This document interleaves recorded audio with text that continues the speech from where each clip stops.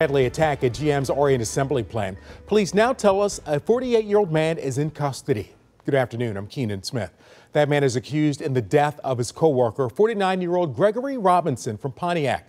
The men were employed by a cleaning service contracted by the auto company, and they were not GM workers. GM releasing a statement today saying it's working with the Oakland County Sheriff's Office on the investigation, adding, quote, "Our thoughts and prayers go out to the victim's family." The plant is located on Gidding Road near Lapeer Road and I-75 in Orion Township. GM has shut down operations at the plant for the day so investigators can examine the scene. Oakland County Sheriff's deputies arrived there a little after 1:30 this morning, where they found the victim unconscious and bleeding. They tried and failed to revive him with CPR. Investigators say the suspect was found standing in a dock area of the plant not far from the body. And deputies say they've recovered an item they believe was used in that killing. Now, the sheriff's office tells 7 Action News the victim, Gregory Robinson, worked at the plant for about 7 months. The medical examiner is expected to perform an autopsy today. Police say at this point they still don't have a motive.